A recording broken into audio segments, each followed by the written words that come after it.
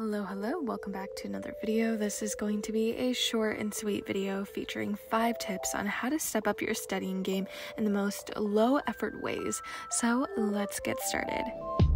Now, this little trick I picked up from TikTok. Sometimes even with the Pomodoro timer, it can be hard to just not go on your phone, especially when you're reaching a period in your study session when you're just completely bored out of your mind. So what you can do is take your phone, set it on the time-lapse feature, and record yourself studying. That way, you can't grab for it halfway through. I personally love watching the footage afterwards and using it as a source of motivation for in the future to just get my shit together.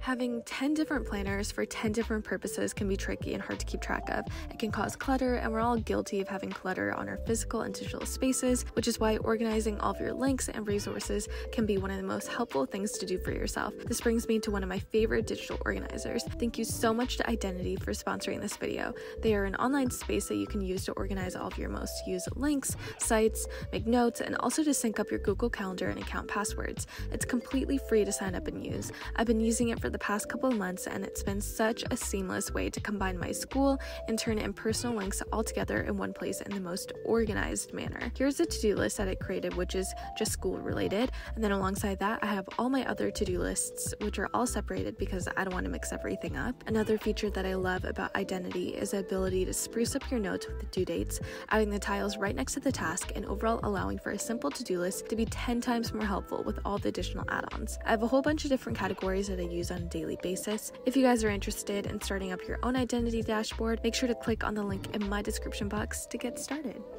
Over time, I've realized how much the timing of my routine and when I schedule things really matter. For me, tasks that require a lot of brain power, I'll reserve it for in the morning because I know those are my peak performance hours. Knowing your peak hours can be really beneficial to understanding when you should study. You'll be able to retain information better and not just waste 3 hours late at night absorbing absolutely nothing.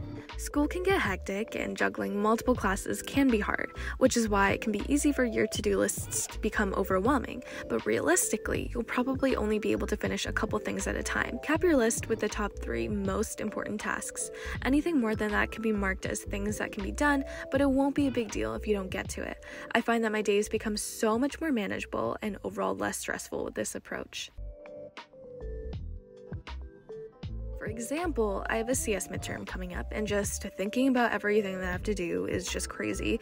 And sometimes when you think about the overall tasks rather than all the little parts of it, it can be discouraging to some people, and you tend to put it off because you're intimidated.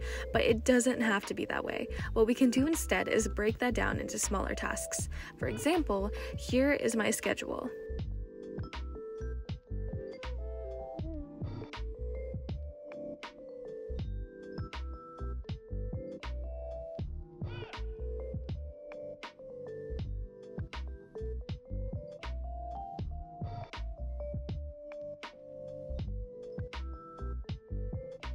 And that's it for all of the low effort tips that I have to share for this video. If you have any additional tips that you would like to share, please feel free to leave them down in the comments.